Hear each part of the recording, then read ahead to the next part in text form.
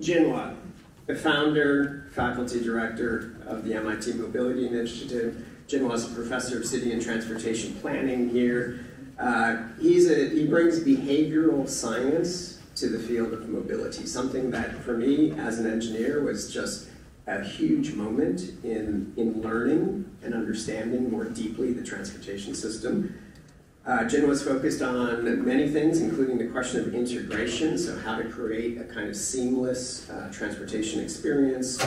He also directs the Transit Lab here at MIT with Anson, and for many years he's worked closely with organizations like Transport for London, Hong Kong MTR, and the Chicago Transit Authority. Jinhua, over to you.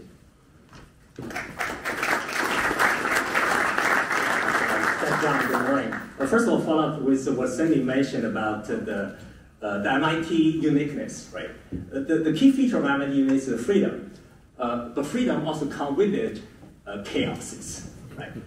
So let me share with some experience with the past 2 years while maneuvering the MIT system here. For now, we have about 75 senior faculty and researchers from 12 different departments, right? So after that, we try to say, you know, each of us is doing brilliant research, but if I offer one critique, that is, there lack any sense of coherence, right? So we really try. We bring the 75 people together. Let's offer structure. But you can imagine that each of the 75 professors have their high egos. Each of us have our own framework for looking at the world. Bring 75 people together is almost an impossible job, right? But after 2 years, we managed to offer structure, right? We should put that as 3 pillars. We put that as technology, data, and value, right? Technology is obvious. That's the traditional strength of MIT, right? But data is another aspect MIT has very strong, both the tradition but also the current emphasis on. Through the operation research, IDSS, college computing, all these aspects on that. But also we added to it value from the very beginning to ask what is transportation for, right? Within it, we have the understanding of consumer behavior, understanding of social justice in transportation, its impact on public health, and also the sustainability, particularly on the decarbonization effort on this, right? So let me ask you guys a few questions to open the talk up. First of all, how many people died last year in the United States in the road traffic? 42,000. How many? That's really informed. It's 42,915 people, right? But how many people died in the airline industry that Cindy just mentioned? 0. Effectively 0, right, in the commercial one. So both in transportation, both on safety issues.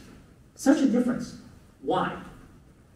Now, this is not just an abstract question. It's actually a very practical one. Along the spectrum between 43,000 to 0, where are we going to position autonomous vehicle? Where are we going to position this urban aerial mobility?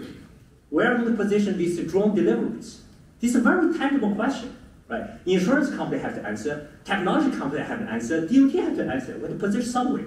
It turns out this is not only a technology issue, but also a social construct, right? This is one example to show that transportation share this feature here. We have to bring the technology as a feasibility, offer the option, but the social processes actually make the decision on the trade-off.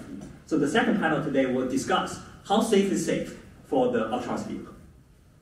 Second one, many of us work on the electric vehicle segments. But let me connect that to one simple fact. The fact is, in the United States, all our transportation infrastructure are financed by gasoline tax. So if we are successful in electrifying our mobility system, which we really hope we do, right? So our tax base will shrink to 0. So who will finance the transportation system? That's a major question. I think as a system, we really have to answer that. Right? Here, if you look at this as a huge opportunity for business, where you can provide the data system, payment system, monitoring system, but also a great opportunity to rationalize the entire pricing system of the transportation, to address really our sense of the damage on the highways, the congestion impact, and also the carbon impact. So the first panel today will talk about the next generation of transportation financing. Last one, I will ask, what is a job? I like to think about what is a job. Right? So how do each of us have a sense of that? Right? Economically, it's a labor for money. But sociologically, it's where one acquires meaning and define our identity. Right? But more physically, today, connected to transportation, each job anchors us in a specific time, space, and organizational arrangement. But this anchor is being shaken today. Because all of us, all of the corporations are struggling with how do we deal with this remote working? How many days come here? Which team should we work with? Right? These type of questions will find that really impact the broader societal factors that impact work transportation for people. Right? Remote working increased from 5% overall before COVID to 30% today. Right? Six-fold impact. Right? How would the transportation system respond to such questions? This is one aspect. Similar things like aging society. How do transportation respond to these broader societal issues here? So lastly, I'll just conclude by offering thought on the different style of thinking about transportation. At MIT, we have two very contrasting schools of thought. One school is the cybernetic tradition, the control theory. Let's sense everything, optimize everything, control everything. The whole city, look at it as a robot. Right? The metals do that, right? And there's other aspects saying, oh, no, cities are messy, right? People enjoy this spontaneous interaction.